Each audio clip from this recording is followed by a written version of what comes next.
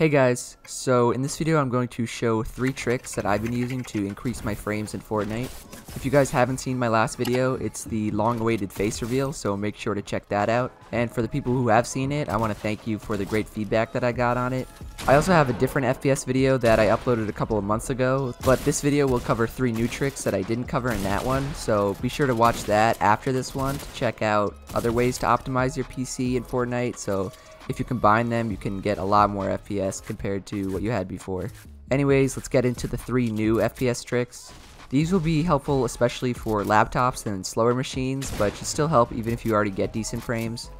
I'll cover pretty much everything I can to help you guys, so you don't have any questions or get confused. The first method I found on Reddit from a user called Not Snuffy. This method was made originally by him, so make sure to go thank him and not me, as he's the genius behind this new FPS fix. I'll leave a link to his Twitter and the original Google Doc for the fix he created in the description of this video. This method is the most important one I'll cover, as it really helps old laptops and bad computers, and I've seen people get over 100 extra FPS from this. So looking at the entire Google Doc now, it's honestly pretty scary and intimidating to look at, but trust me, it's not that bad, and this video should make it a lot easier to follow. So as Snuffy talks about in the introduction, what's currently happening with Fortnite is that it doesn't benefit from having a lot of threads. Threads are just processes within your CPU. Even on high-end CPUs, you're only going to get 20 to 30% CPU time utilization. Windows can actually allow us to choose which CPU threads are used, but unfortunately Fortnite's easy anti-cheat system will block any modifications to Fortnite processes. So Snuffy's method teaches us how to set the cores or the threads for the game, and which it should run before it launches, meaning it's not going to go against the anti-cheat system, and it's not something you can get banned for or in trouble for. In order to do it, what you want to do is go to the Google Doc, which I linked in the description of the video, go to the second step and copy the long hyperlink under the set location sentence. It should look like this. Then open a new tab and paste it, but don't click enter on it. This is important, so make sure you paste it, but do not press enter on it just yet. After that, you're going to want to go down, still underneath the second step, to this table full of processor names and thread arguments. So you should see a bunch of different CPU and processor names, as well as just random numbers like 1s and 0s. The table contains Snuffy's advised threads that will enable or disable a certain process, so 1 if it's enabled or 0 if it's disabled, basically allowing us, like I said before, to pick and choose which processes Fortnite will utilize in hopes of giving us more FPS. So find your CPU. If you don't know which CPU you have, you can type in dxdiag into the handy little Windows Cortana search and use the run command. After this loads up, you can see your processor, which is your CPU. So I have an i7-8700. Now that you know which CPU you have, go back to the Google Doc. I'm going to find the advised thread, which is the strand of 1s and 0s for the i7-8700, and then copy it. So if you have something else like an i5 or an i9, just go next to it and copy your advised strands of 1s and 0s. Then return to the open Google tab, which we had before with the first command that we pasted but we didn't press enter on. Highlight the 1s and 0s after the first %22 and before the second %22 on the right side of it. Then right click and paste what we just copied from the other Google Doc that was specific to our processor. So again, make sure you paste it exactly where I did. Only replace the current 1s and 0s that are in between the %22s towards the end of the link. Do not remove anything else. All we're doing here is replacing the current thread with the one we'll need for our unique computer. Then go and check which drive you have Fortnite saved onto. So for most people, it's on their C drive, which is what the C at the end of the link stands for. If you're not sure, just pull up your files, then go down to this PC and the devices and drives. I only have 1 disk, so I know it's on my C drive from the little C we see here, but you may have it on your HDD or your system reserved or some other drive. Just click on each drive and you'll see either Epic Games or Fortnite file within there, within the program files. If it is on another disk, just replace the C at the end of the link between the other set of %22s with whatever disk it's on, and it will have a different letter for each different disk or drive. There could be like an M or an E, and it will be in the same spot as the C is on my local disk. Finally, we can hit enter, and then this screen should come up. There are links to Snuffy Stuff, who's the genius behind this method, but we want to go to the bottom and copy the command that says use this as target section of the shortcut. So copy starting from the command.exe all the way over to the end. Now go over to your desktop, right click on it, then go to new and shortcut. This prompt will come up, and then just paste the command you just copied and name it Fortnite. The last step is to close Fortnite in the Epic Games Launcher if you have it open or running, which you can do by just going to the little arrow next to your time and then right clicking and closing it. To be sure it's closed, you can also just go to your task manager by clicking Ctrl-Alt-Delete or whichever other way you computer whizzes like, and then end the task for Fortnite or Epic Games. But if you actually close them the first time, then they shouldn't be running.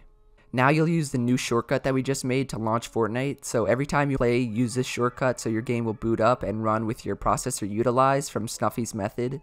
If Epic Games Launcher starts up when your PC boots up, which is only if you turn your PC on and off instead of leaving it on sleep mode, make sure you turn off Epic Games Launcher from starting when your PC restarts. So just type in startup in your Windows search and then uncheck the Epic Games Launcher so it doesn't automatically begin on startup. Now every time you want to play Fortnite, again, use the shortcut and launch Fortnite through that. Don't go through Epic Games Launcher and don't press on the Fortnite icon you might have on your home screen. Just use the shortcut and you'll get much better FPS. As I said before, I've seen a ton of people on Twitter saying it gave them upwards of 100 or 150 FPS, and this should be extremely useful for lower tier and not as good computers or PCs. You guys already know my PC is pretty beefy. I usually get a solid like 240 FPS all the time, but I did get an extra like 30 or 40 FPS from this method. If you guys didn't see your processor in the list, this only works for processors with 6 or 8 cores. So something like an i3 only has 2 cores, which is why it's not on the list. Some other things you want to know is that it may take a little longer than it usually does to load up when you first test it out. If it's taking a really long time, like, you know, way longer than it should, just go to the Epic Games Launcher, go to Library, over to Fortnite, and then click on the little settings icon and verify your game files. After that, make sure to close out of the launcher again and then boot up through the shortcut, and it should launch up much faster and pretty much as fast as Fortnite usually does. The last thing is that if you notice you're getting worse FPS or not too much of a difference, which really should never happen, all you have to do is just delete the shortcut and then launch Fortnite through the Epic Games Launcher like you normally would. So no harm done or anything changed on your computer. You'll just use and boot up Fortnite normally instead of through this new shortcut trick. For the next trick, we'll be looking at the 3D settings within NVIDIA Control Panel. To get there, just right click on your desktop and click on NVIDIA Control Panel. Up towards the top, click on Adjust Image Settings with Preview. Then click on Use My Preference Emphasizing and Emphasize Performance, as we want more frames in Fortnite, so we want the PC to emphasize performance over quality.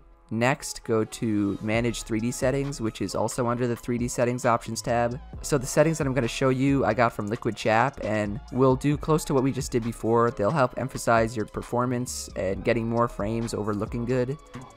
Filtering off, FXA off, gamma correction on, anti-aliasing mode off. Fast. Okay, go ahead. Anti-aliasing mode off. CUDA GPU all, DSR factors off. Maximum pre-rendered frames 1. Multi-frame sampling AAA off. OpenGL rendering auto select. Power management mode, prefer maximum performance.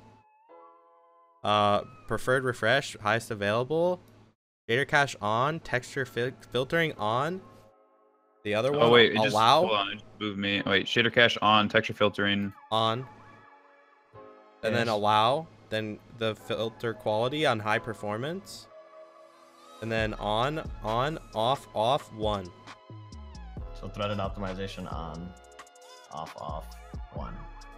So if you guys didn't catch all those, make sure to go back and watch again. I have the same settings, so I'll show them on my screen now, but I don't want to take up all your time going over each and every one of them, as I think Chap did a better job than I could. If you want me to explain a certain setting, just leave a comment and I'll explain what it does, but these settings should give you an extra like 10 to 30 FPS, maybe more if your settings are really screwed up, but this should be more of a minor FPS boost compared to the first trick. What's great about the 3D settings is that in the bottom there's a restore button, so if you want to revert any changes, you can just click that button. But the settings that I showed should be the most optimal NVIDIA settings for Fortnite, your PC, and your monitor. The third trick will again be on our PC, and it's a process called defragment. So to defrag your disks, you want to search defragment into the Windows search and click on the defragment and optimize drives program. By default, the C drive is selected, and you can press optimize to manually begin the defragment process. So when you click on optimize, it will analyze and defrag at the same time. You can also stop the defrag process at any time, as this may take a while, especially if your PC is full of junk. After the stop button goes away, that means that the defragment process is over, so you can just use your PC as normal again.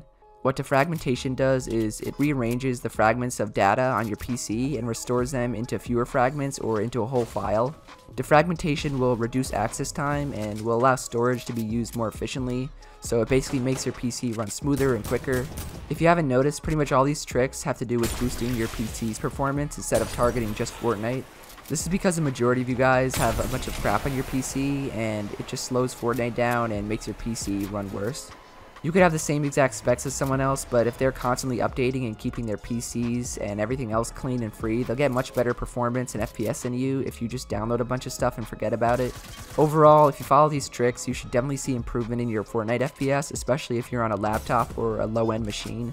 If you experience any trouble, leave a comment and I'll be sure to get back to you, but just realize all these steps are revertible and none of them can damage or hurt your machine in any way. If this video helped you guys, make sure to leave a like, subscribe to the channel, and to turn on post notifications. There's so many people using my code now and sending me pics, it's kind of getting hard to keep track of everyone. So I'm going to put your names up on the screen now instead of reading them off because it would just take too long. Just know that I really do appreciate all you guys supporting me and using my code. Keep sending me pictures of you guys using code GeFortnite, as I'll never stop thanking you guys at the end of videos. It just means I won't be able to read them off every time. Otherwise, that's it from me, and I will see you guys in the next one. Later.